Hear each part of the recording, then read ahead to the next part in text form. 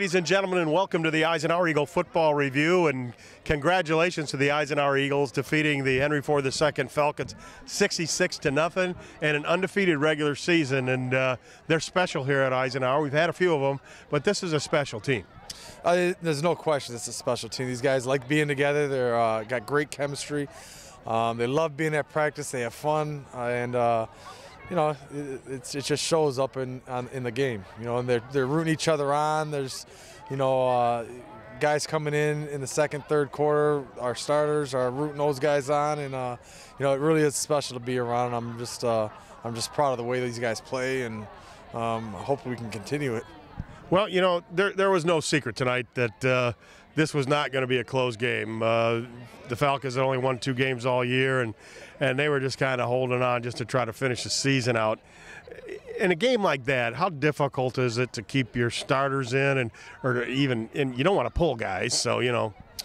Yeah, no, you know, we took our guys out early. I mean, I think you saw what we tried to do is get. I mean, in the second quarter we had most of our backups in, especially on the defensive side of the ball. Offensively, we wanted to get our backup quarterback some reps with our starting offensive line, because I think that's important so that he can get the timing down in case we need him in the playoffs. But, you know, it's not difficult. Our guys, you know, everybody on our team practices. Everybody on our team knows their stuff. So it's great when they get to come out here and step in and play that role. So you find out who you play officially on Sunday night, but as a speculation, who do you think you're going to get in the playoffs?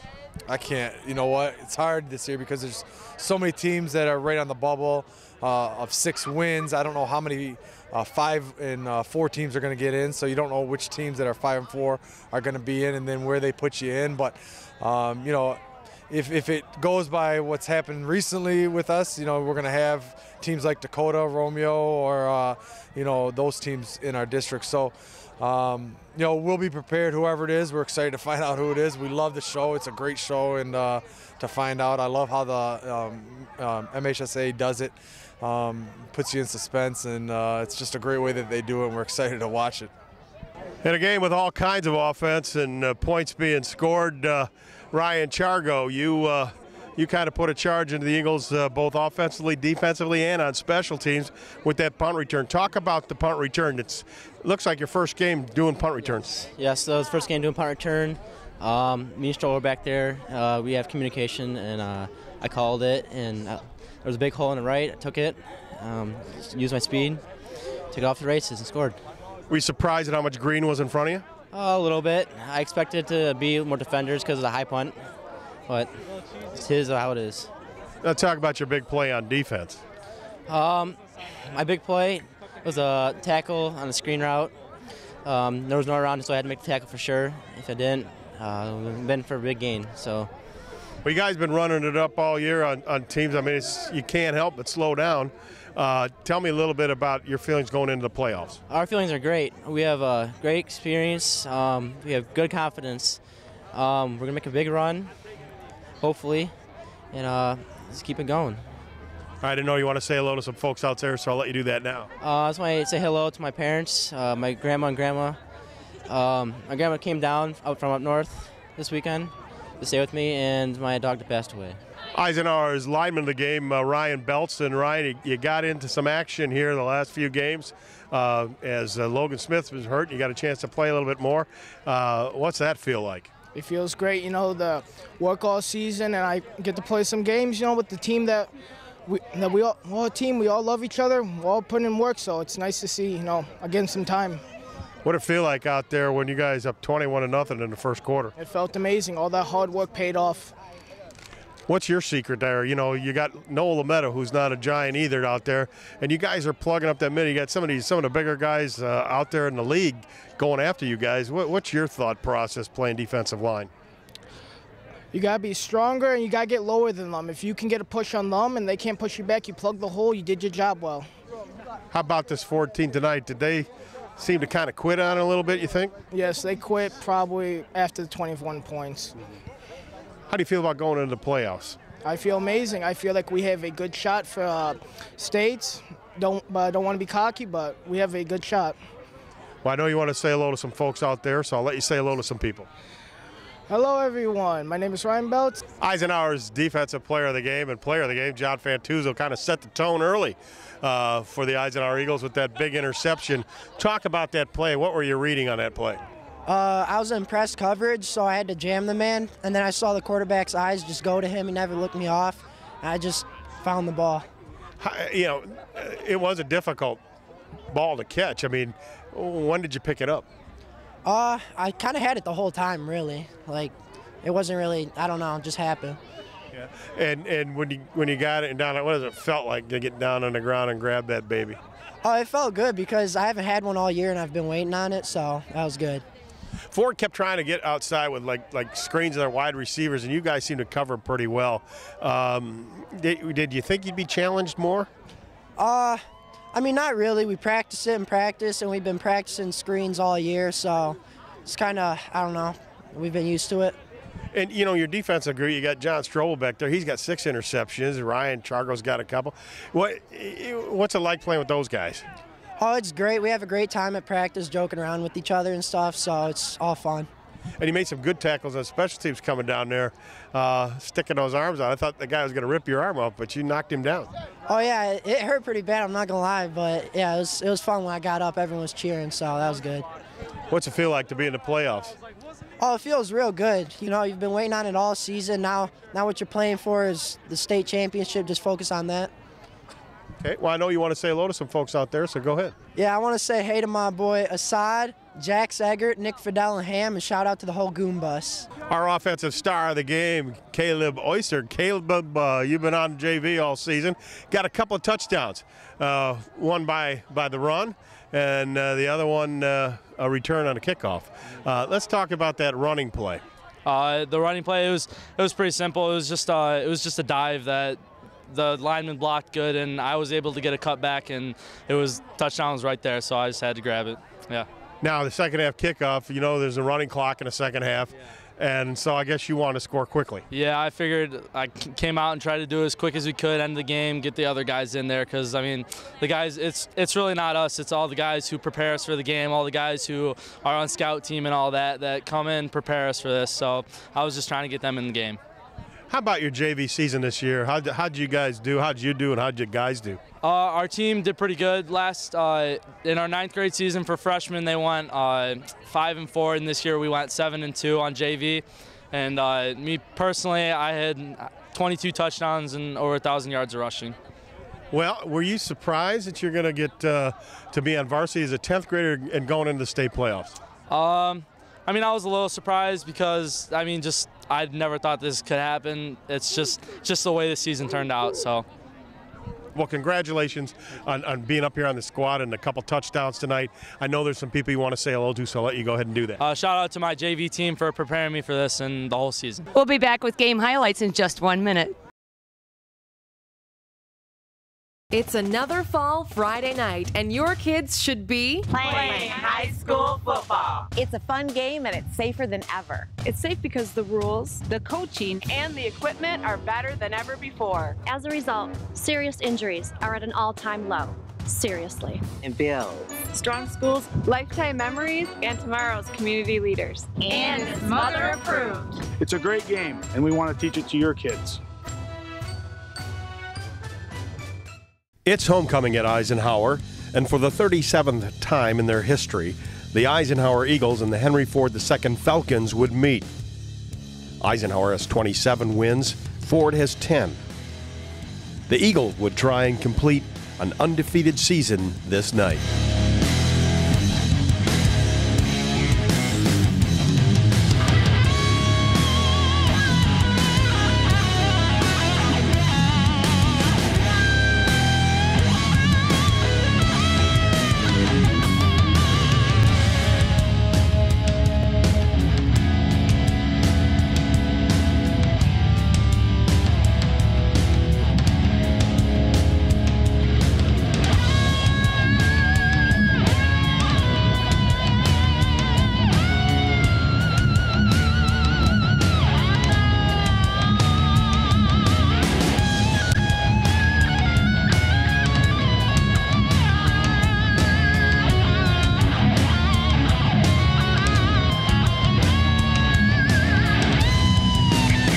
would get the ball first, and the Eagles' defense were flying to the football.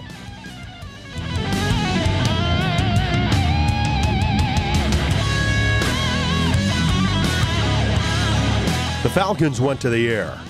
Jack Preventure picks off this errant pass, takes it 45 yards for an apparent touchdown. The play is called back, however, because of an Eagle penalty.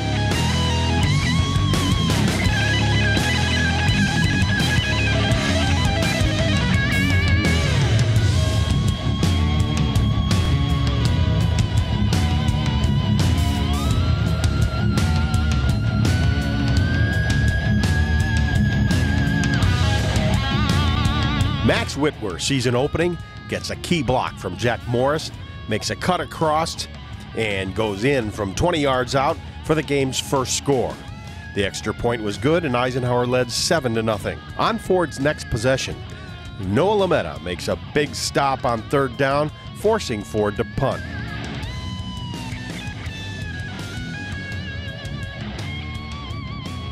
Max Whitwer does it again with his legs as he gets 16 yards on this run. Then Whitwer heaves this bomb to number 39, Ben Metz, who scores on this 51-yard pass play. The extra point was good, and Eisenhower led 14-0.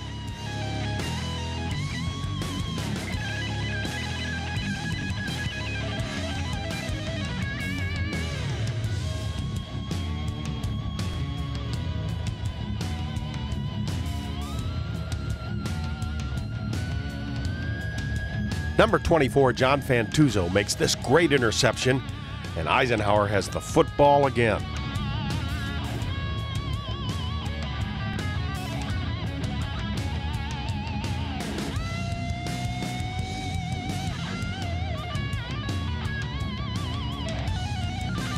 Jack Preventure gets 24 yards here, down to the Falcon 13-yard line.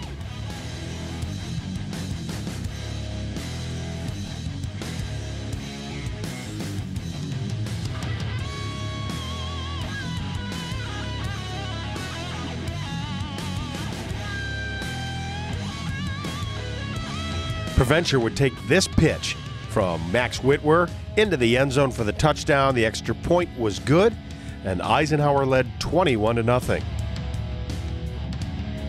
Again, Eisenhower's offense strikes as Whitwer hits Asad Buhaidar, who makes a good adjustment to the football, and Buhaidar takes it to the Ford 10.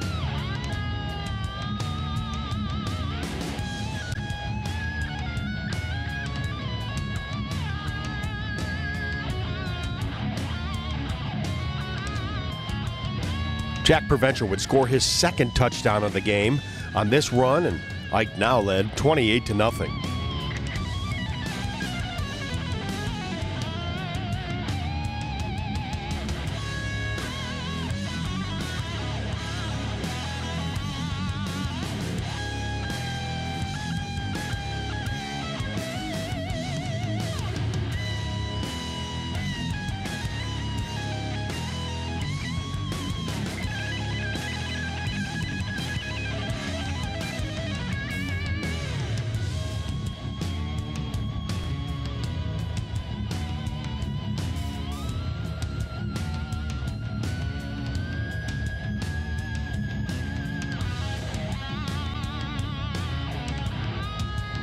Ike forces Ford to punt again, and John Strobel gets a good return on this punt.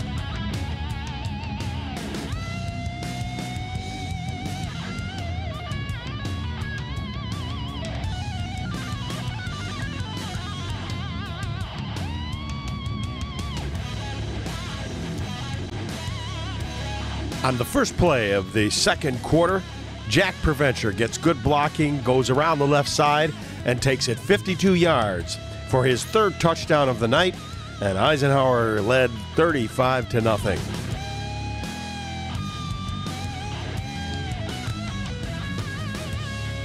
Number 35, Kevin Wright, gets a hand up here and thwarts this Falcon pass attempt.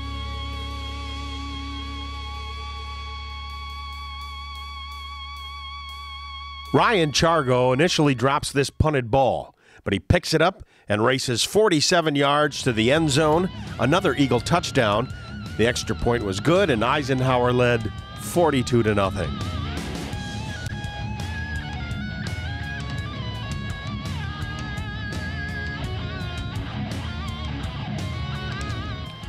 Highlight number 16. Danny Smick would tip this forward pass, and John Strobel is jotting on the spot and picks it off.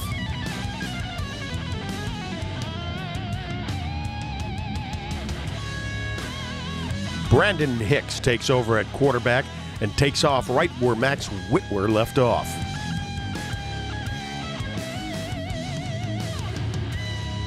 That run by Hicks would set up this 15-yard touchdown run by number 32, Caleb Oyster.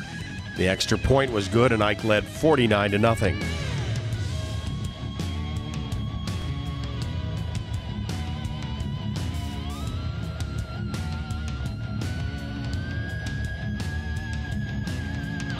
Ford's only highlight offensively is this 31-yard run by number 9, Byron Kenyatte.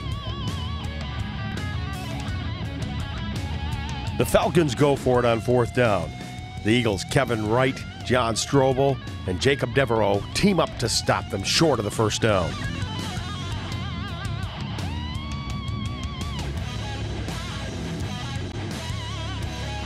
How about this nifty run by quarterback Brandon Hicks?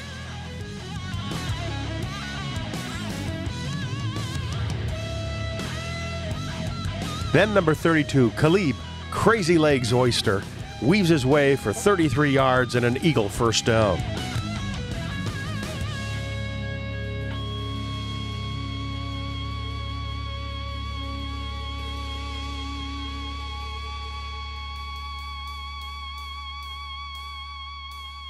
Oyster's run would lead to this 26-yard field goal by Anthony Toko.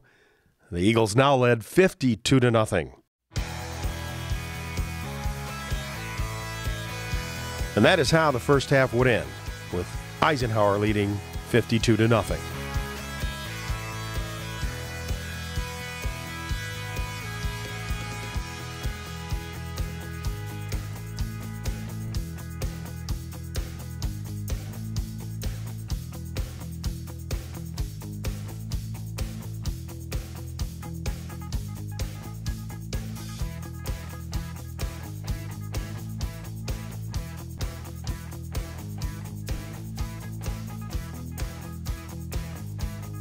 Eisenhower received the second half kickoff, and Caleb Oyster takes it 88 yards for the touchdown. The extra point was good, and Eisenhower led 59-0.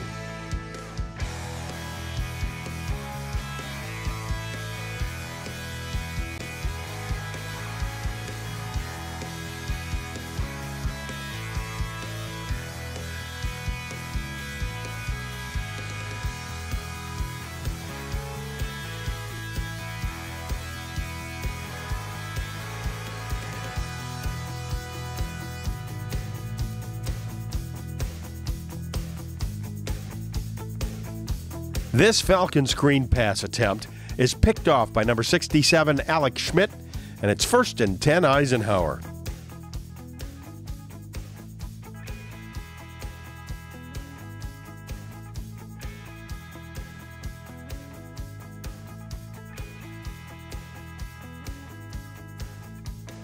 Schmidt's interception would lead to this 5-yard touchdown run by Antonio Gray. The extra point was good, and Eisenhower led 66-0.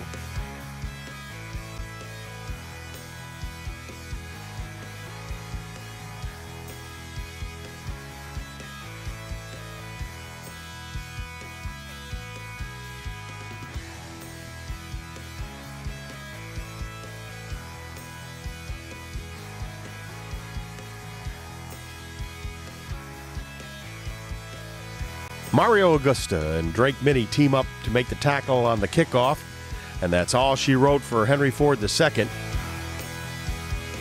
The Eisenhower Eagles defeat the Henry Ford II Falcons 66-0 to go undefeated in the regular season for the first time since 2004.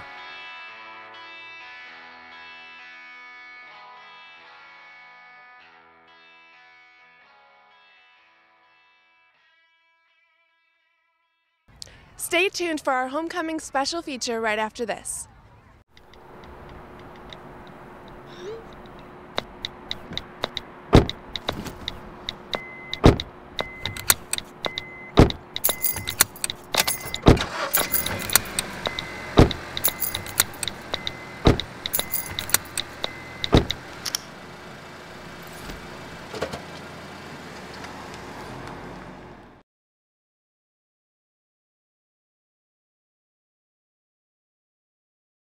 It's homecoming time at Eisenhower, and it's time to meet our homecoming court.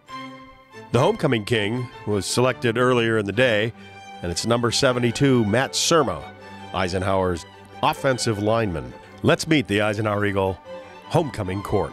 Brooke Coleman attended Ewell and Morgan Elementary and Mallow Junior High. Her favorite color is blue, and her favorite song is the Eisenhower Fight Song. Her role model is her mom, because she's awesome and a great mom. Her proudest moment is making homecoming court. Her favorite teachers are Mrs. Holt, Mrs. Minton, and Breezy. In her free time, she likes to watch The Office and eat pizza. Her favorite subject is chemistry. Her dream career is to be a Christian music singer. Brooke is kind of a big deal because she is an Eisenhower Eagle.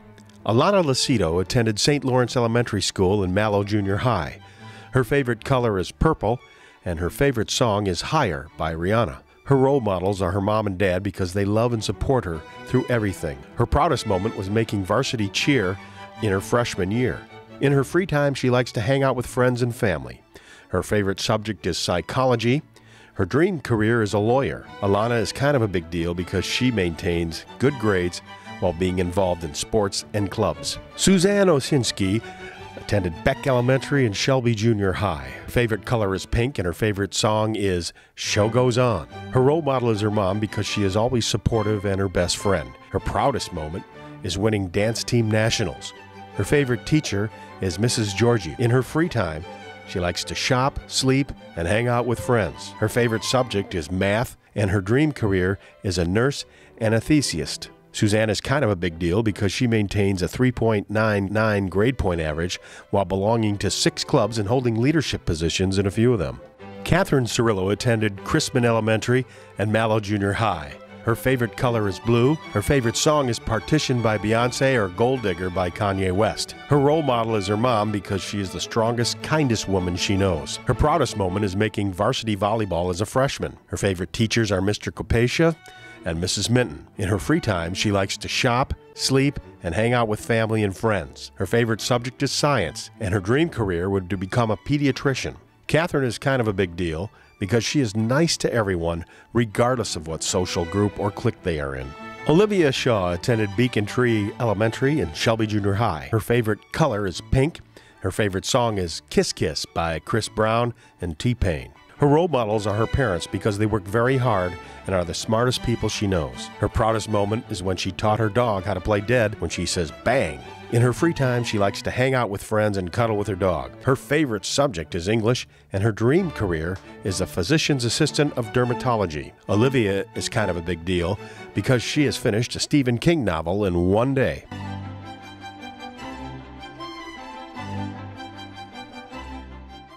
Olivia Shaw.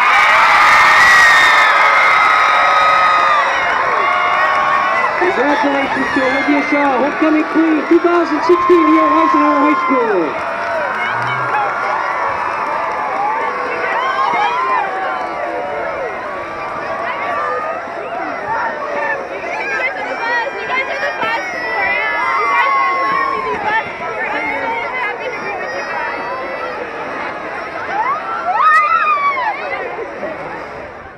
I'm here with the 2016 Eisenhower Eagle homecoming queen, Olivia Shaw. And Olivia, you got to be surprised, right? Yeah, I mean, this is awesome. I'm really happy right now. Did you think you were going to win this thing? I mean, the court is filled with like amazing girls. It could have gone any way, and I really mean that. It was so close. I'm sure if I did win. So. Did your parents say anything to you before you came out there? They were just telling me, like, you know, smile, be confident, don't be worried, and I'm really happy that I wasn't too worried because it paid off. So you got to do the first dance with the homecoming king, but then you can dance with a boyfriend. Who's that? My dad, of course. No, I mean, nobody right now. I'm just hanging solo. Oh man, there's got to be some Eisenhower guys that are gonna want to dance with you at homecoming. If they want to dance with me, I mean, I don't know. Maybe we will. I don't know. What does Olivia want to do when she gets out of high school? I want to be a physician assistant of dermatology. Yeah. Well, that sounds cool. Where do you think you're going to go? I've been looking at Wayne State a lot, University of Detroit Mercy also. I don't know, I have a lot of options. I'm just kind of exploring right now. Well, best of luck to you in the future, and congratulations tonight. Thank you so much. Well, folks, the Eisenhower Eagles complete an undefeated season with a victory, 66-0 over the Henry Ford II Falcons. Just a sort of crowning jewel on this whole season. The Eagles just running through it like a hot knife through butter. But the playoffs are going to start. It's going to get tougher now, and the Eagles have to come up with their best efforts of the season. For Coach Chris Smith, I'm Tim Meyer saying we'll see you next time right here on the Eisenhower Eagle Football Review.